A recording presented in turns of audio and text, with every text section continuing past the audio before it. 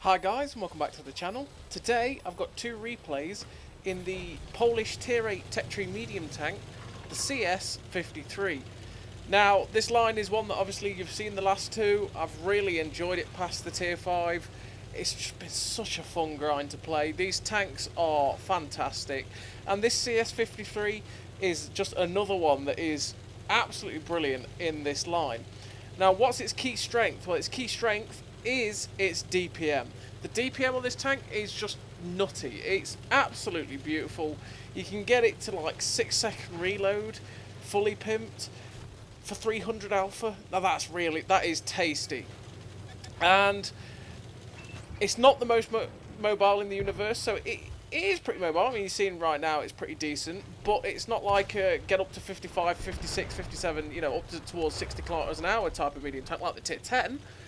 It gets up to about 47, 48. You'd call it averagely mobile. It's sort of like the M48, because you wouldn't say the M48 pattern is amazing mobility. You'd say it's mediocre mobility, but has everything else about the tank to be great.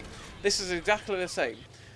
It has mediocre mobility, but like the gun with the DPM and the pen is utterly fantastic. Because on this top gun, you've got 212 standard pen and 290 heat pen. 290! That is just nuts. It means you can pen pretty much everything, and that is absolutely great.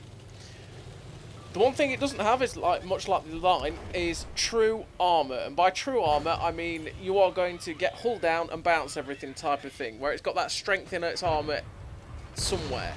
It doesn't have that. It has troll armour. Just like I say, like a lot of the line, where you're not going to be relying on it. You're not going to poke up on a ridge line and think, yes, I'm going to bounce something here. It's the type that you're thinking, please don't pen me. You might just ricochet off the top of your turret, or just on your side or stuff when you're wiggling and stuff like that. It's exactly like that. So, in this game, I've just made a mistake, and that is poked out in front of two Tier 10s that have made me go from full health to no health in less than 2 seconds. Fun. I shouldn't have driven out in front of those guys. I didn't quite expect the VK to swivel around as quickly as he did, and he hurt me in a lot of ways. And the machine also got one shot into me too. I was kind of lucky in a way that the machine didn't manage to kill me. Now I'm waiting to see if I can get a shot into this machine, but he's not quite giving them to me, and there we go. He pokes out, and we can, with our 100mm gun, overmatch the side of that guy. Now,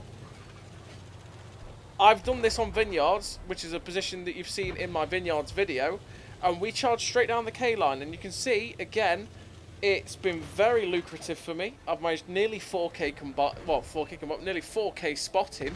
I've done 2k damage, which is nice. This position, this way to flank, is just very good, and if I hadn't taken those hits from that VK in the machine, I could have been so much more aggressive and possibly done a hell of a lot more. But you see there, I had to hesitate, I had to pull back when that machine looked like it could kill me, because he'd have killed me. And that's just the unfortunate nature of the mistake I made. But this K-line push that I've made is actually really good for the right-hand spawn, but it's pretty unbalanced, because this spawn that we're attacking, they just can't really do it. By the time they've got to K4-5, the enemy team has already pushed to K5.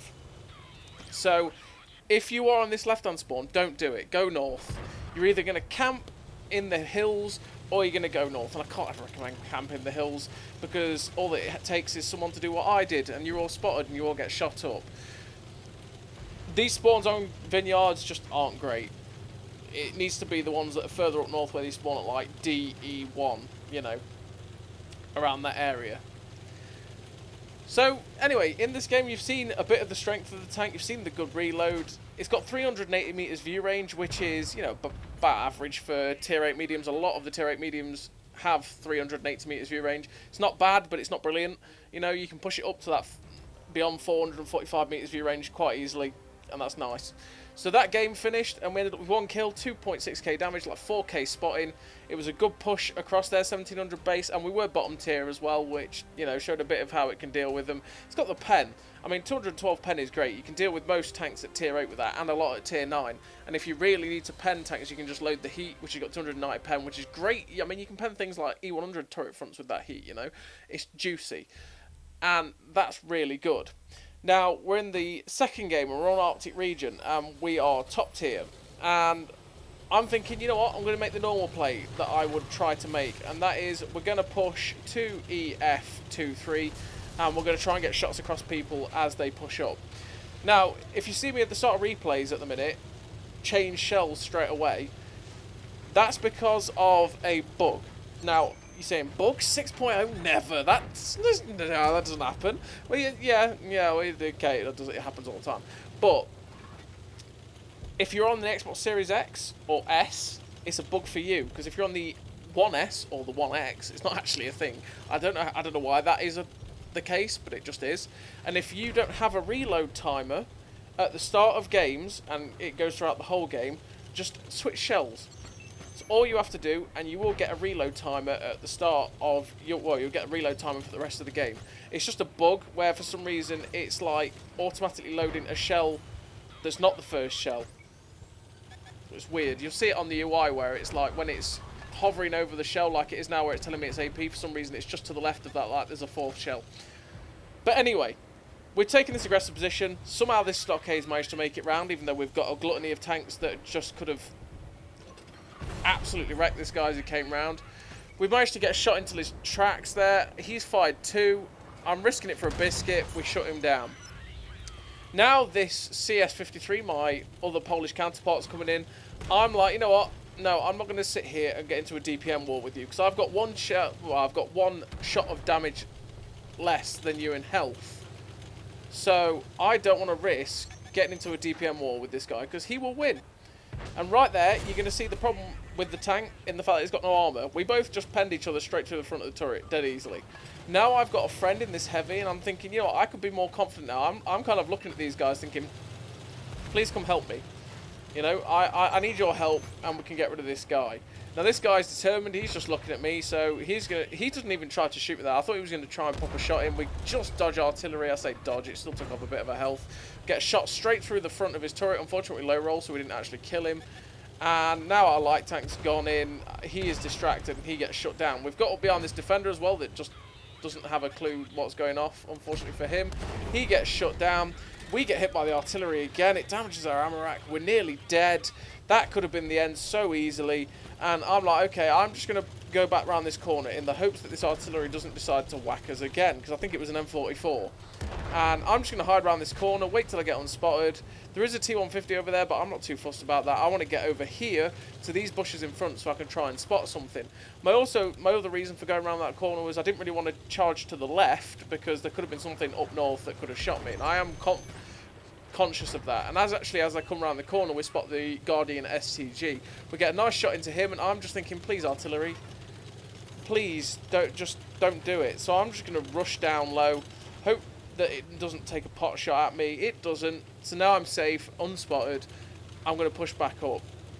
And I'm going to push back up, and hopefully we can get some spots and shots into this Guardian STG. My thought is that this STG might be coming towards us, because obviously we did get a shot into him, and I'm thinking he might come after us, right? Because we're low health, he can secure a kill, and that's what people do sometimes. They don't think about the dangers that they're in, they just think about securing the kill, and that can lead to people dangerously going after you.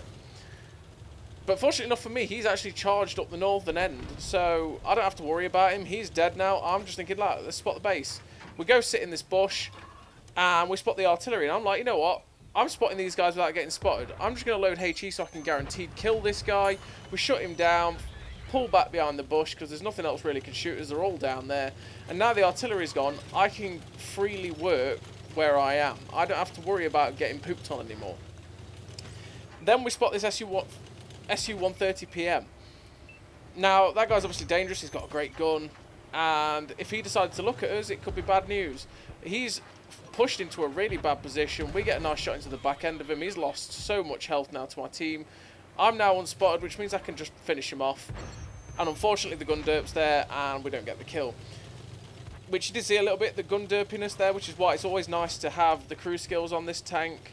Which is the same if you go back through the other 2 videos as what I run, which is like steady aim, rapid loading, Sixth Sense, Born Leader, the camouflage perks and camouflage expertise, muffled shot, run and gun, you know, all those sorts of perks. Now again, you could get rid of the muffled shot and put not steady aim, snapshot in, just to make that gun better, because it's just they're not the most accurate. So right here, I decide, you know what, I'm going to get a pen on this guy. I don't care if I die, because I've got low health. I'm never surviving sliding down there. I'm just going to get the pen on this guy and die, because we're not going to lose from this point. We actually get the final shot in. We slide down the hill, blow up, and there we go. But we ended that game with a really nice tally. We ended up with 2 kills, 4k damage, 1649 base XP, 1200 assistance, that's 5.2k combined. Ace tanker, Confederate, high caliber sniper, and a very nice game for what is an absolutely unbelievably brilliant tank. This is one that a lot of people are going to enjoy, and it's just fantastic. So as always, everybody, thank you very much for watching, and I'll see you next time.